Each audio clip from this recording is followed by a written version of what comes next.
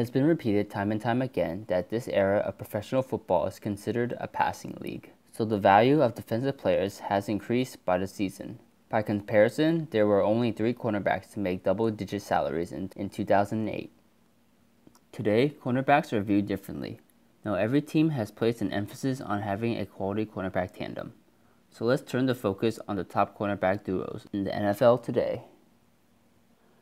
Honorable mention cornerbacks: Xavier Rhodes and Trey Waynes, Minnesota Vikings.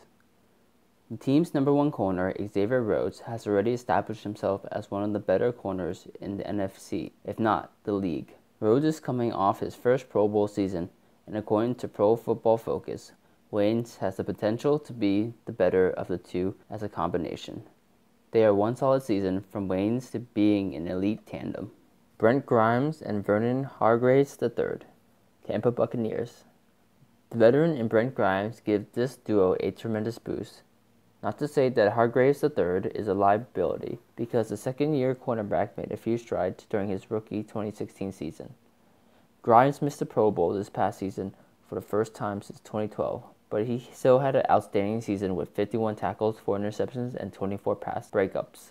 Top 6 cornerback duos. Number 6. Desmond Trufant and Robert Alford, Atlanta Falcons. The Falcons have themselves arguably the most underrated cornerback in the game today. Out of all cornerbacks who played at least 500 snaps, Trufant was the only corner to not miss a tackle. In Alford, his play improved dramatically after Trufant suffered a season-ending injury in Week 9. Alford is coming off what was possibly his best season as a pro, and now the Falcons get the return of a dangerous corner in Trufant. A nice combination of speed and instincts, the quarterback tandem is on a cusp of the top 5. Number 5. Malcolm Butler and Stephon Gilmore, New England Patriots. Once again, the man they called Bill has assembled a quality set of starting cornerbacks. Gilmore has given a 5-year, $65 million deal this offseason, even though he had a subpar 2016 season. Butler, however, is coming off a career year with 4 interceptions and 17 pass breakups. The ongoing rumors during the offseason pertaining Butler being shipped out of town are now laid to rest as the duo looks to lead a young, athletic defense. Number 4. Casey Hayward and Jason Verrett, Los Angeles Chargers. Probably the most unheralded cornerback tandem on this list, the team of Hayward and Verrett are more skilled than you think. It was Hayward who led the league in interceptions while on his way to a Pro Bowl season. Verrett was a Pro Bowler in 2015, in just his second season after posting 47 tackles, 12 breakups, and 3 interceptions. The tandem took a slight hit with Verrett missing 12 games due to a torn ACL, but when healthy, this 1-2 punch gives the Chargers a jolt in the secondary. Number 3. Janoris Jenkins and Dominique Rodgers-Cromartie, New York Giants.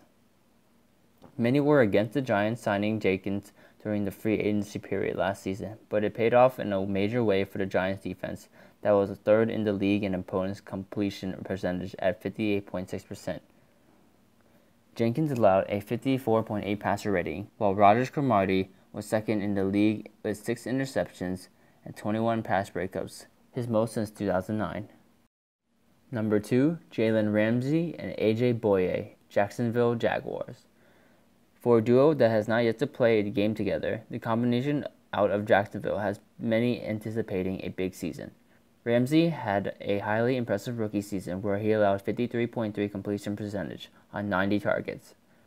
Bouye, meanwhile, allowed 47.9 completion percentage and parlayed an outstanding 2016 season into a big 5-year, $67.5 million deal. The Jaguars may have an incredible shutdown tandem on their hands. Number 1. Aqib Talib and Chris Harris, Denver Broncos.